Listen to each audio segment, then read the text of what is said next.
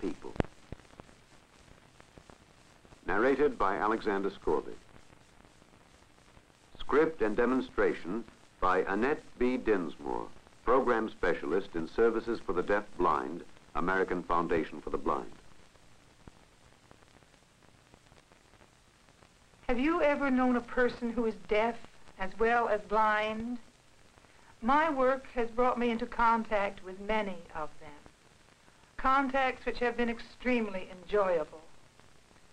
I travel all over the country as a resource person to counselors, caseworkers, and teachers whose responsibility it is to serve deaf-blind people. In the total population of blind persons, the proportion of those who are deaf-blind is fortunately low. They are widely scattered geographically, and for this very reason, professional workers, as well as the family, friends, and people in the community, must learn how to help a deaf-blind person, and above all, must learn how to talk directly to him. This is the first step and the most important step in offering service to him. Communication. You and I take ordinary conversation for granted. Someone who is both deaf and blind cannot do this, but he can learn to understand you by using one or more of various methods of communication. And it is possible for him to take his rightful place among his family, friends, and other associates, even strangers. In this film, you will see 5 different methods of communication, and you will meet 6 deaf-blind people.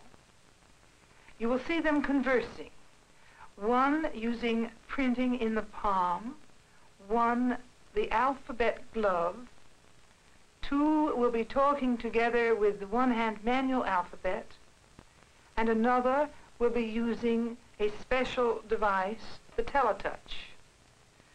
The last shown will be the vibration method.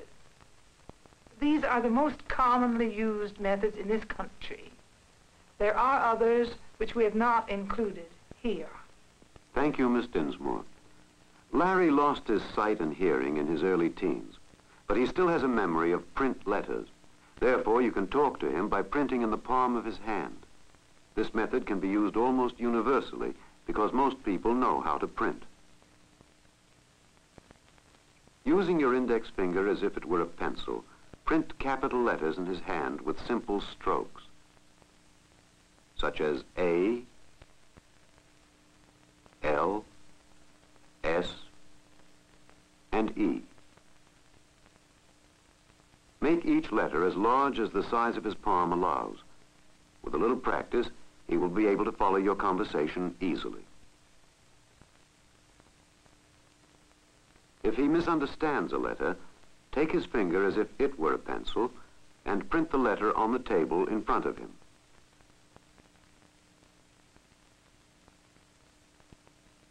When he gets it right, repeat it in the palm of his hand.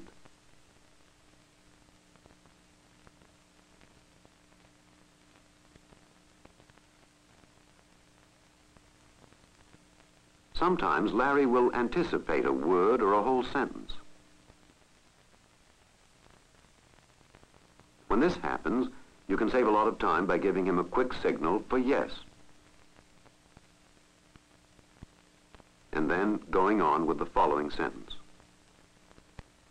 On the other hand, if he's wrong in a word or sentence he anticipates, give him a signal for no, and spell it out carefully. In other words, this is yes, and this is no. Sometimes you may make a mistake yourself, and then you can rub it out. This always brings a smile. Would you like coffee? Yes, thank you. How do you take it? I like it back. Good. Almost everyone uses gloves of one sort or another for various useful or decorative purposes. But the glove which may be new to you in its purpose and appearance is the alphabet glove. The alphabet glove must be carefully marked while it is on the hand of the user so that the letters fall exactly on the ends of the fingers, the joints, and the palm.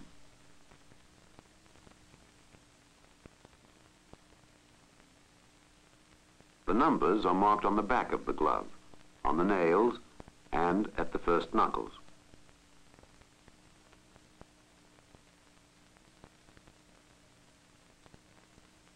Marion has worn one of these gloves for years. She was blind from early childhood. At 20, when she lost her hearing too, she preferred the glove for communication. She had to memorize these letter positions, but they soon became second nature to her. Now she can carry on a rapid conversation with anyone who can see, provided they can spell. Words and sentences are spelled out by touching the letters in succession. H, E, L, L, O. And you can develop with practice a touch as if playing the piano.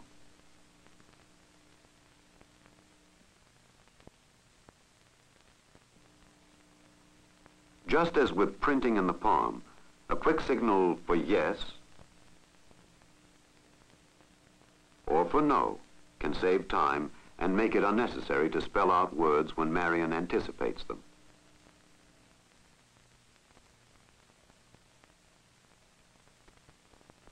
My My hobby hobby is is music. music. Ah, What what is... is? What is my hobby? Yes. I have several. My favorites are social dancing, but not the twist, and clay modeling.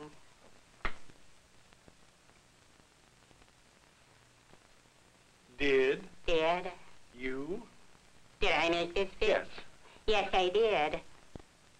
all Ah, by by yourself? self. Yes. All by myself. Yes. Well, Bob, I started to make it all by myself. But I made the mistake of taking it out to the park, you know, to work in the fish air. As I was working on the fish, many people sat on the bench beside me. And each had a different idea as to how a fish should look. So when I reached home, I had a whale with long ears. Thank goodness the ears fell off. Too many kibitzes. Right.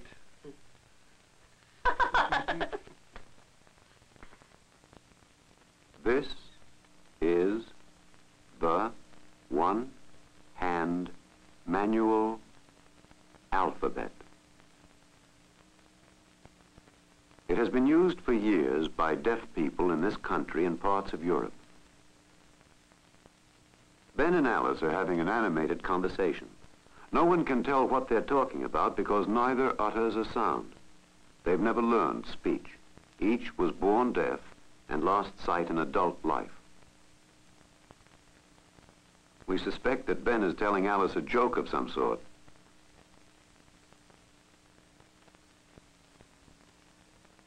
For deaf-blind people, the one-hand manual alphabet is a rapid method of communication. They must, of course, learn to read it by touch, since they cannot see the position of the fingers. Of the 5 different methods of communication shown in this film, this one-hand manual alphabet is the only one which requires learning on the part of the speaker.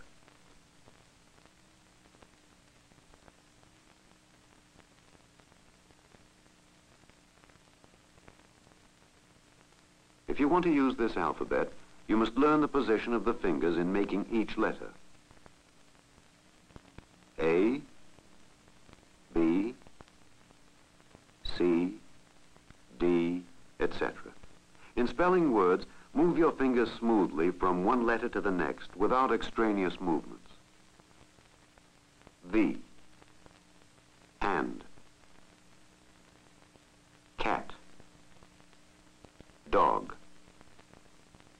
Wiggly fingers make fuzzy letters. For example, the letter I with the thumb up turns into Y. The deaf-blind person places his hand over yours and reads the words by following the movements of your fingers. Miss Dinsmore must read Ben's and Alice's spelling by touch, too, because she is blind also. Ben has a light touch on Miss Dinsmore's hand, and so does Alice. She can say the same thing to both of them at once. For example, what do you want for lunch? But she cannot read their answers back at the same time, or she will get mixed up. And now, off to lunch.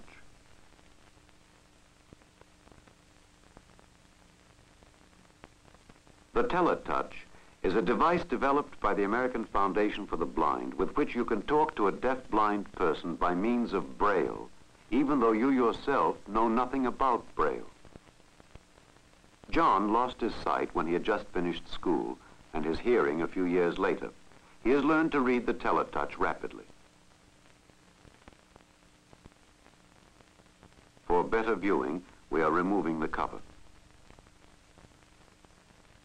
The Teletouch is a small portable machine with a typewriter keyboard on one side and a single Braille cell on the other. A plate with 6 holes through which metal dots are raised in various combinations. When you press a letter on the keyboard, the corresponding Braille character appears in the cell. A, G, L, W. John places his finger on the cell to read the Braille letters. Use a legato touch, pressing each letter rather than striking it, holding on to each letter in a given word until you press the following letter, such as the word snow. S-N-O-W. A slight pause between words makes it possible for John to understand you rapidly.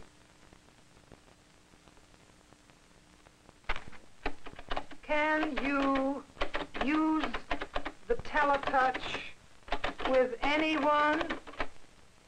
Yes, even with a child, but the individual must familiarize himself with the sender's touch and the keyboard. This differs as penmanship does, and as soon as he becomes familiar with it, the deaf-blind person can read more quickly and easily. Oh, I see. Everyone is different. On each side of the space bar are 3 blank keys. These 6 keys can be used by anyone who knows Braille to make many more characters than the 26 letters. These save time and increase speed.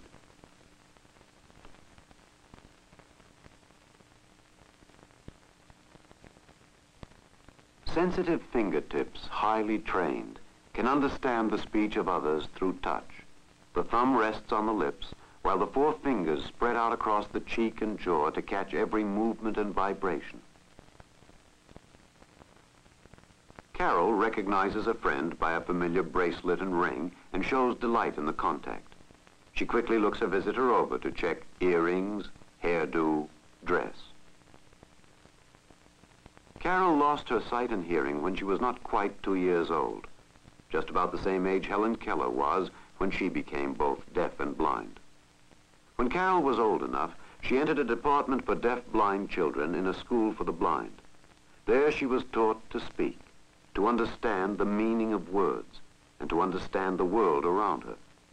Gradually, she mastered the language of this world and was able to speak it and also to read it and write it in Braille. As her vocabulary, she increased her skill in reading the spoken word by touch, so that when she finished school, she was well prepared to take her place in her family and social group. Her genuine interest in others is contagious, and she is accepted warmly by all who know her.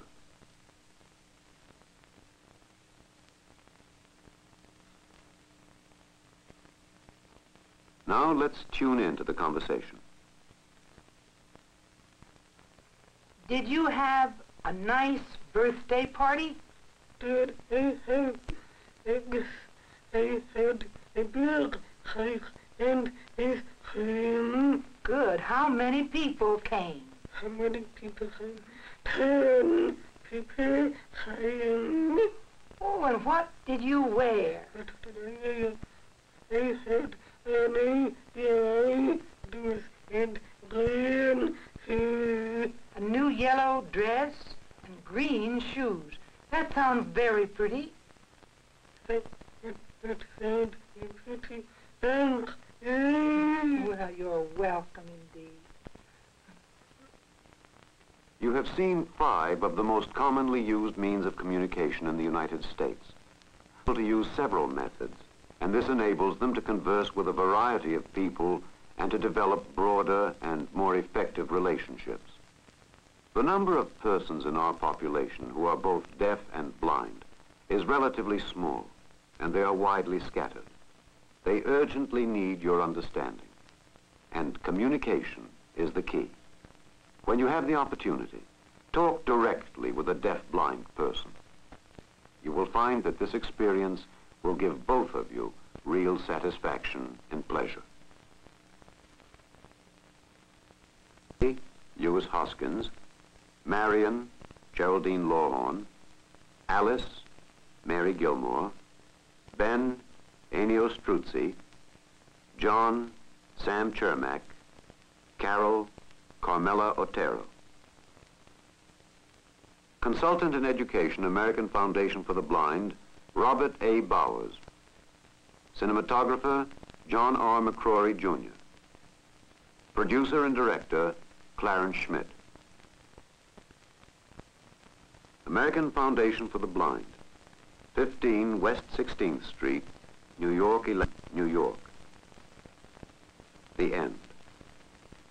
A Spot Film production.